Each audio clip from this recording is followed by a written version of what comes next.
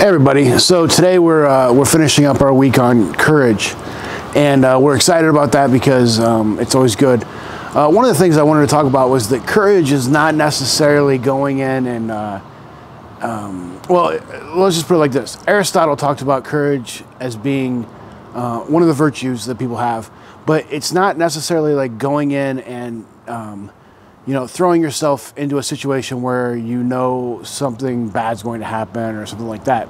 He tends to say that that's kind of like stupid. Rather, courage is understanding the mean.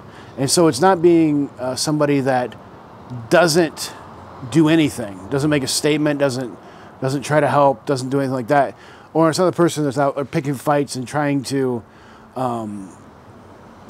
show how courageous they are. Rather, the courageous person is the person that kind of falls in the middle and is someone that is able to, stand up for their beliefs and do what they need to on a daily basis, but is also not out there trying to find fights and prove how courageous they are. If you have to prove how courageous you are, then you're not really courageous. And so that's a really interesting thing from Aristotle. He talks about ethics as a mean. It's kind of like an average type thing. Anyway, so that's when you're thinking about courage, then don't think about going out and like picking a fight or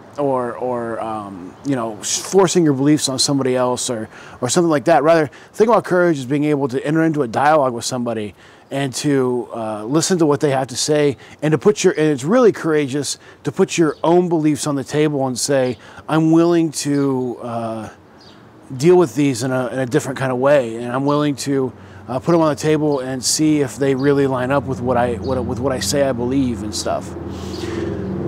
So that's a great thing, and you see this kind of courage is actually really prominent right now. It takes courage not to go out and not to have a party with your friends or to go do other things, not social distance and stuff. That's courageous because it means that I'm putting other people's welfare and above my own, or above my own desires, and so that's a courageous act. So don't mitigate that. So as we've talked about courage this week, as we've read blog posts, and as we've looked at mental health stuff, and as we've these meditations and everything, just don't forget about the fact that courage is not going out there and proving that I'm courageous. Rather, it is showing that I'm courageous because I am willing to put myself on the line, and that I'm willing to give up what I really believe if it means that I have to. So anyway, we'll go with that. We'll see you later. Bye.